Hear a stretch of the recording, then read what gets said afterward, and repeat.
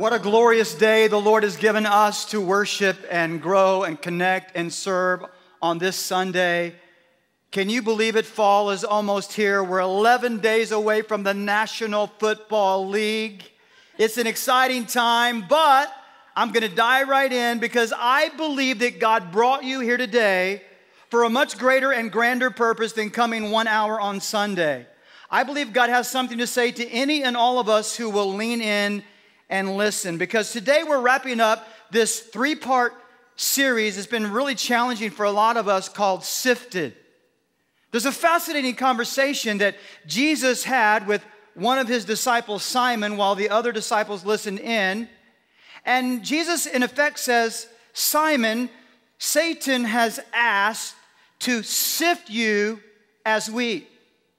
That just as wheat is sifted, that there's a separation of edible grain from unused chaff, just as good from bad is separated, that Satan is being allowed to sift one of the disciples and the other disciples and ultimately every believer then and around the world, so that their faith wouldn't fail, that they would grow deeper and grow stronger than ever before. The result would be something so magnificent that when we're going through tough times, we rarely, if ever, think about. But it's very, very important to understand in a season of sifting, because if you don't hold on to what I'm going to talk about today, you will cave in, you will give up, you will live in anxiety and fear, and other people will notice it as well. So far in this series, we've talked about the principle of sifting, and then last time, the process of sifting. We went to the story of Job and the scriptures. Today, I want to talk to you, I promise to talk to you about the promise of sifting. The promise, Stan? You mean like the promise of a presidential campaign? I will do this, I won't do that. Read my lips and whatever it might. No, not that kind of promise at all, because seldom do politicians ever fall through on their promises. I'm talking about a promise that can't be broken. So as we close out this series, I want to teach a powerful promise principle to you with the hopes that wherever you find yourself in your journey, whatever circumstances in your life are eclipsing the glory of God. Did you see how I snuck that in there? Yeah. Well, that worked.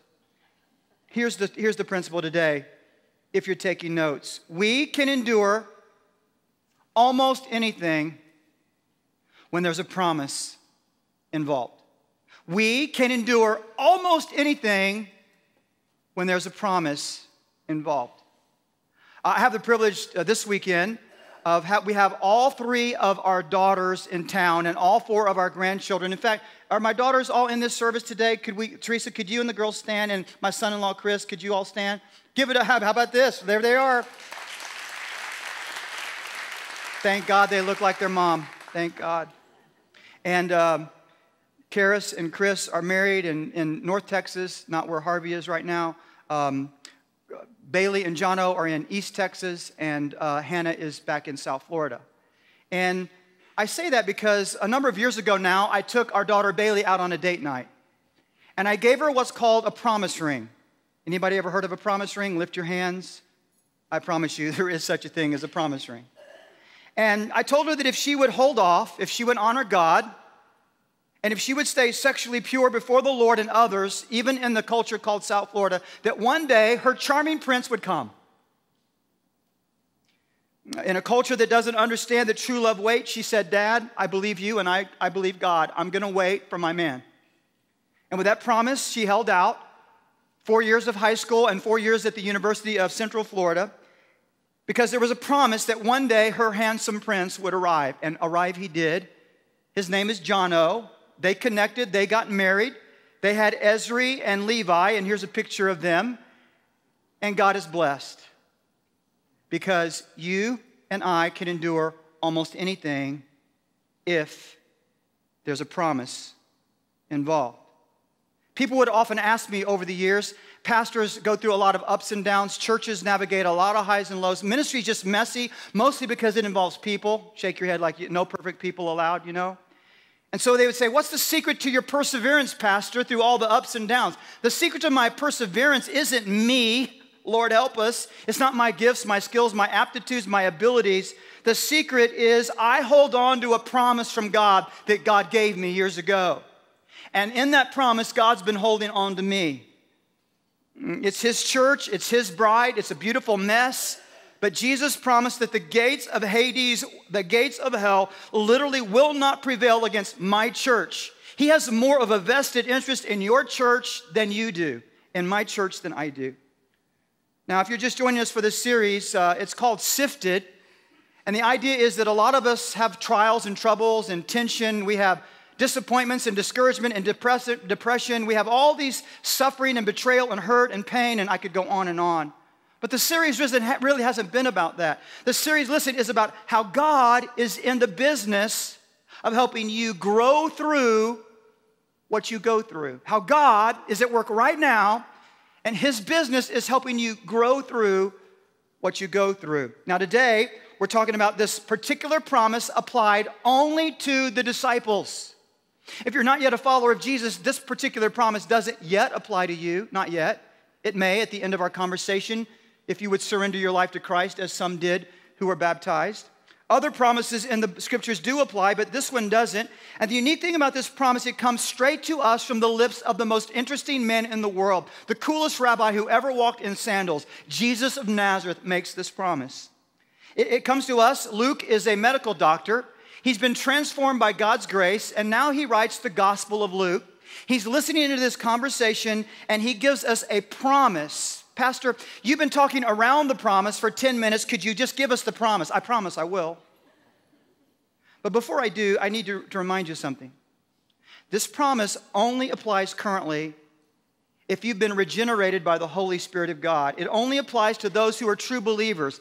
It only applies to you if you've surrendered your heart and your life to the Lord Jesus Christ. If you're still trusting you, if you're still trusting religious efforts, if you haven't fully trusted in the work of Christ on your behalf on a cross, His resurrection from the dead, the gospel of grace, then it doesn't yet apply to you. So even when things don't make sense, even when it hurts like Hello Kitty, Jesus reveals a promise and a reminder. We can endure just about anything when we know there's a promise involved. So let's look at the promise found in Luke chapter 22, verses 31 and following. Simon, Simon, Satan has asked to sift all of you as wheat, but I have prayed for you that your faith may not fail. This is staggering to think about, and we so often go right past this. The King of Kings, the Lord of Lords, the Alpha, the Omega, the beginning and the end, the lily of the valley, the bright and morning star. The Lord Jesus says, I have prayed for you and you and you and you and you listening online. This is incredible. He prays for His disciples then, and He prays for His disciples now, and God answers Jesus' prayer. And although He still allows the sifting, He still allows the struggle. Please hear me. In a time of sorrow, in a time of sifting, those of us who are truly His, we will never abandon our faith. We may fail. We may have a weak moment. We may go sideways and slip and slide a little. But ultimately, God will produce in us greatness and glory and goodness if we will hold out, if what doesn't kill us makes us stronger. I clearly remember a lady in church. She'd gone through a bitter, ugly divorce. And she said during that time of her life, the song that ministered to her the most, and I was thinking this is going to be a great Christian song. She said, no, it was a country song. It basically said, and I'm going to just hear the words, if you're going through hell, keep on going. That's the country version. If you're going through hell, Daddy, he said that word in church. I know, I did. But a lot of times it hurts that much, and it hurt that much. People who experience so much pain, so much loss, so much betrayal, it hurts that way. But she held on to the fact, even if I'm going through hell and it feels like it, if I keep on going, I'll eventually make it. Mark Lowry, the Christian comedian, would often say his favorite scripture was, and it came to pass.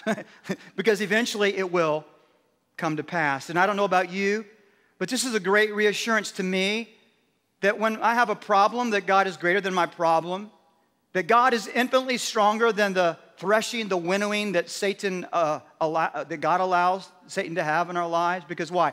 Greater is he that is in me than he that is in the world. And if we will trust God to the end, in the end, that faith that saves us is the faith that will sustain us. Now, I want us to look at the second part of this promise. Jesus says, I prayed for you. Why? That your faith may not fail. Remember, Satan's whole goal is to shake, rattle, and roll you so that you fall through the cracks, so that you walk away from God, so that you you disconnect from God, you disconnect from the church. And we've known lots and lots of people who do that. He aims to have you become hopeless and so desperate that you fall into his wicked hands, and you can almost see him smirking. And yet true faith, tested faith, the Bible teaches, cannot fall through the mesh. It's the wrong shape. And so as long as the disciples are trusting in Jesus, as long as we are trusting in the grace and goodness of God, not ourselves, we cannot fall into Satan's hands. You know, the only person that can ultimately fall into Satan's wicked hands is an unbeliever. If you've been regenerated by the power of grace, if you've been born again into a living hope by the power of Jesus Christ, you cannot ultimately fall through Satan's sieve. And that's why last time we talked about how you and I have to faith our future. Some of you don't know what the future holds. You don't even know what next week looks like. You need to faith your future. And faith is not denying you've got problems. It's not denying you've got difficulties. It's not putting your head in the sand. Denial is not a river in Egypt. You literally, faith is facing the difficulties without being totally discouraged by them and walking away. Now, we do know in our story, don't we, that Simon Peter, within a span of a few hours, denied Jesus not once, not twice, but 3 times. And in Luke 22:34, we read about that. But I want you to hear today that Jesus' response, that I'm going to give you in just a moment, Jesus' response to the failure of Peter, I don't believe he considers the brief denial to be an utter and total failure. I need you to hear that. A brief denial doesn't portend utter failure. A faltering moment, a certain weakness, an unwise choice doesn't mean God isn't with you. Actually, it's pretty normal for a believer in Jesus to actually make a mistake. No perfect people allowed. And there's room for that and there's grace for that. So here's God the Father, and he's granting Satan the right to sift Simon. And in response, here's Jesus the Son praying. And God doesn't let Peter fall through the sieve, nor will God let any of his own children fall through the cracks by the power of the gospel. Fast forward to this idea. Some of you know this, others may not. But Peter not only came back to God, but he was used by God in extraordinary ways to turn the world upside down. 30 years later, after this conversation, he is now the Apostle Peter, and he's writing under the illumination of the Holy Spirit, words that we read some 2,000 years later from 1 Peter chapter 1, verses 3 and 5. We, Peter writes, have been born anew unto a living hope through the resurrection of Jesus Christ from the dead, and to an inheritance which is imperishable, undefiled, and unfading, kept in heaven for you, who by God's power are guarded through faith for a salvation ready to be revealed in the last time. Peter's words, you are guarded through faith. Christ's followers, God guards you for eternal security by working within us the perseverance of faith in answer to the prayer and promise of Jesus, regardless of your situation, regardless of your circumstances, regardless of how you feel. It just doesn't mean you won't wobble. It doesn't mean you won't slip and slide every once in a while along the way. It doesn't mean you won't ever stumble or make a mistake. You need to hear that today. When you are being sifted, when you are going sideways, your faith will take a beating. You will experience feelings you've never felt. You will have emotions you haven't felt in a long, long time, if ever. You may even fear or walk in anxiety, and you normally aren't an anxious person. But you will never stay that way ultimately, because God will make sure to bring you out of it. He has a purpose. He has a plan, because Jesus has been praying for you. And this is why the thing that I've often left you with is sifting is for a reason, but it's also for a season. The sifting will change you from the inside out. It will convert you. It will transform you if you will let it. So be encouraged today that you and I, as followers of this man Jesus, can endure just about anything if we hold on to a promise. I don't know what God's promise is for you, but I can tell you that God has never made a promise that He hasn't kept.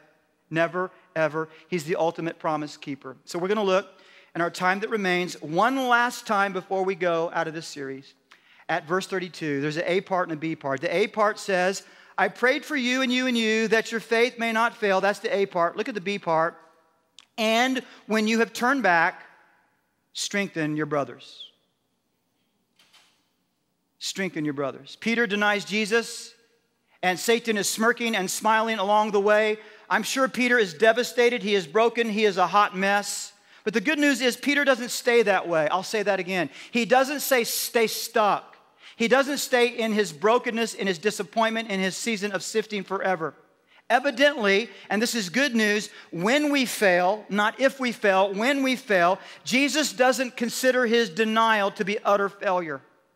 There's a godly sorrow. The Bible uses the word repent. It's actually a Latin word which means to change, that you're going one way and you turn and go the other way. It's a change of mind, it's a change of will, and it's also a change of behavior. You're going one way and you go the opposite way. And so Jesus would say, you need to do this over and over. You need to repent and believe and repent and believe and repent and believe. And in this case, Jesus not only knew that Peter would deny him, but Jesus knew that Peter would come back to the Lord. He would repent and come back to the Lord. And listen, again, I don't know what you're going through. I don't know what this season has been like. I know last week I heard about a company that laid off at least 100 people in one single day. I know that some of you didn't get the promotion you expected. I know someone who lost a loved one this past week via Facebook, and we reached out to one another in her moment of grief. And I don't know what's happened to you to sift you, to sort you out, to shake, rattle, and roll you, but it's very important in these seasons to hang on. Because what we learn in the story of Peter is that the one who got strength from God in that moment ultimately becomes the strengthener. The one who was a mess now has a message. The one who went through a temporary test now has an incredible testimony. And if you go back to Peter, to what happened to Peter, if you fast forward a few days hence, there were two interesting conversations, I think, that Jesus had with Peter that I want to land on. And I think they can offer a little hope to us when we're kind of in the midst of sifting and we wonder if we're ever going to get out of it. These are conversations that I think that we can lean into. So Jesus has just died on the cross for the forgiveness of mankind's sins. He's been entombed in the tomb of Joseph of Arimathea for 3 days. And then the Spirit of God has breathed life back into the Lord Jesus, and He's raised gloriously from the dead. The stone is rolled away. The soldiers are slain. And in effect, what happens is an angel says to the women, by the way, they're there first. I'm going to have to bring that up to God later. Why were the women there first? They were ready, they were willing, they were able. They're at the empty tomb. And look in Mark 16:7. The angel says, do not be alarmed. You seek Jesus of Nazareth who was crucified. He has risen. He is not here. See the place where they laid him. But go, tell his disciples. And who? Say it with me on the count of 3. Tell the disciples and 1, 2, 3. Peter. Say it again. Isn't this interesting? It's very telling. Don't tell the disciple whom Jesus loved, John, who wrote the Gospel of John and the book of the Revelation, but you go and tell the one who denied me 3 times, you tell Peter. And the word "and" there is the Greek word "kai," which is the most emphatic. And be sure, don't leave out Peter. Some of you need to know this. Your failure need not be final. What a line here. It's as if all of heaven had watched Peter fail, and all of heaven wants to help him get back on his feet. What a God. No wonder he's called the God of the second chance. No wonder he's the God of the do-over. Men and women, the God of the mulligan if you play golf, whatever it might be. He forgives your failures. Maybe you're here today and you wonder, what is God like? That's what God is like. You deny God, you reject God, and God loves you all the more. His grace is reaching out a hand to you and you and you and me. Even when we stiff-arm God, even when we run from God, He's chasing us down. He's reaching out to us. He's the God who singles out Peter because He knew that Peter would need reassurance. And if you're here today, God knows that you need reassurance. You've had some struggles and you've had some loss and you've had some pain, and you're wondering, God, where are you? God longs to reassure you.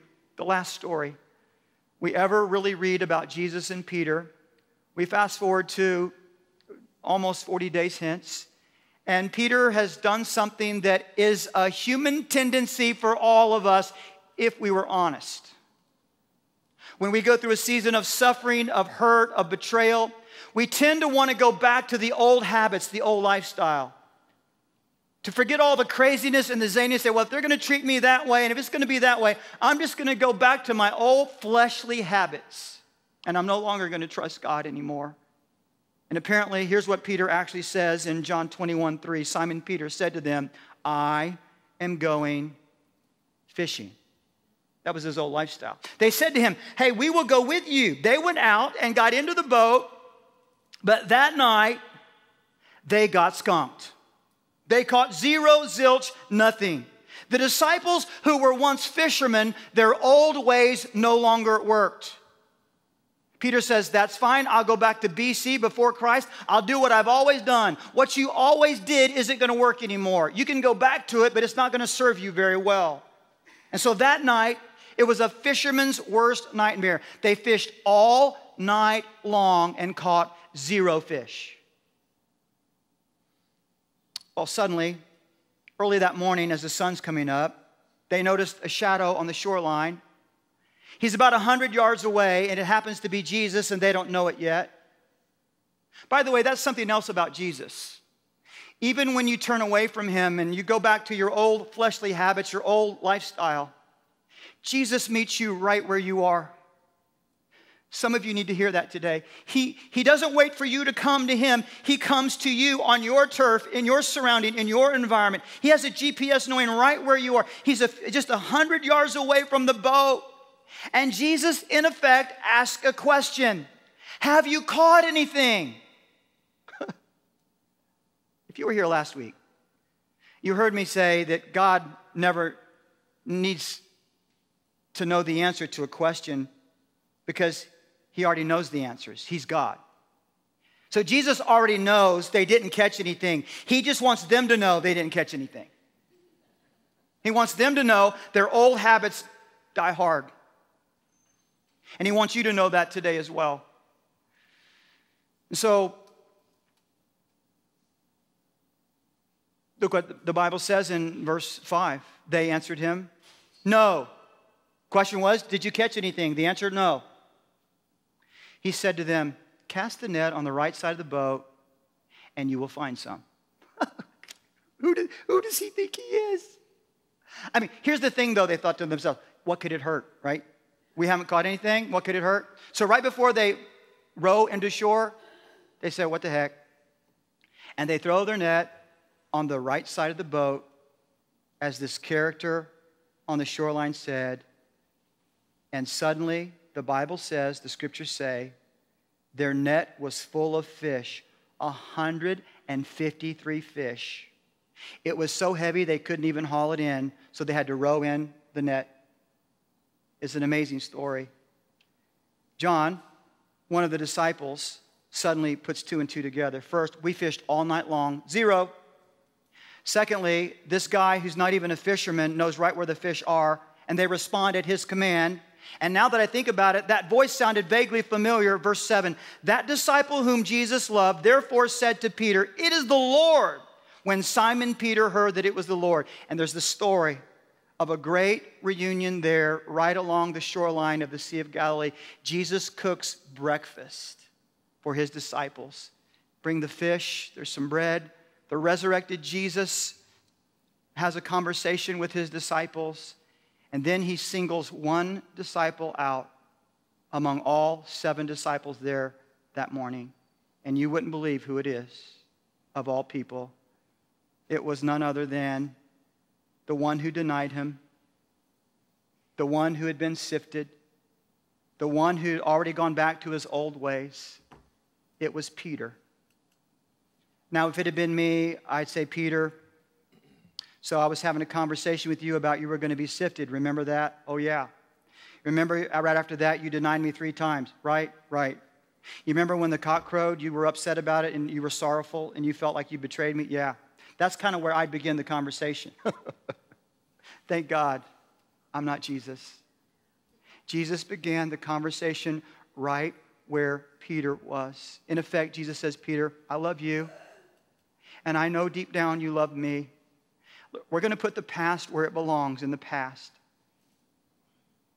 And Jesus focuses on his heart because he loved Peter and he knew that Peter loved him. And so he has this conversation. It's a classic. Some of you know this. I'll read it very quickly. Chapter 21, beginning in verse 15. Do you love me more than these? He said to him, yes, Lord, you know that I love you. He said to him, feed my lambs. He said to him a second time, Simon, son of John, do you love me? He said to him, yes, Lord, you know that I love you. He said to him, tend my sheep. He said to him the third time, Simon, son of John, do you love me? Peter was grieved because he said to him the third time, do you love me? And he said to him, Lord, you know everything. You know that I love you. Jesus said to him, feed my sheep. Remember how many times Peter denied Jesus? He was a 3-time denying fisherman. How many times does Jesus ask Peter if he loves him? 3 times, 1 for each denial. Peter, what do you love? Do you love me more than fishing and getting nothing in return? Do you love me more than your reputation? Do you love me more than being successful in your family business? Peter, if everything were gone except your relationship with me, would I be enough? Would I be enough? And in a season of sifting, you're going to find out if Jesus is enough. And Peter was at a crossroad and a defining moment. He said, Lord Jesus, you know I love you, and I've been missing out on my assignment to be a fisher of men, and I know that you're enough, and now I know, and I'm coming back to you. Listen, some of you think God can't use you after all these bad things have happened in your life. You are wrong, and Jesus is right. And Jesus always has the last word. Always. Because you can endure almost anything if you know, and you know, and you know that you know that there's a promise involved. You hold on to the promises of God knowing that God is holding on to you. I don't know why you came to church today. God does. There's a shaking, there's a rattling, there's a rolling all around the world. There's an urgency. There's an eclipse. There's a cultural war. And God is at work and Satan is at work. He's the prince of the power of the air. He's been ultimately defeated, but his time is short. And so he is allowed by God to sift saints. And every one of us that name the name of Jesus, there's going to come a time, a moment in our lives where we will see God for who he is, that God is orchestrating all things for our ultimate good. They don't feel good, and for his glory, for the sake of the gospel. And maybe you're here today and you didn't know that. And maybe you're here today and you didn't know how much that God loved you, that you denied Jesus over and over. You rejected Jesus over and over. And yet Jesus comes right to where you are. God sends his own son to be pounded on a cross for your sins and your failures and your denials. He loves you so much that he shed his own blood for you on a cross. And he was dead. The life of God was gone from him for 3 days. And then God breathed the Spirit of God back into the Lord Jesus. And up from the grave he arose. The stone was rolled away. The soldiers were slain. And out comes the angel. The women say, where? He says, he's not here. He's risen. Be sure, go tell the disciples. And don't forget Peter. Don't forget that that mess is going to become a messenger. Don't forget that that test is going to become a testimony.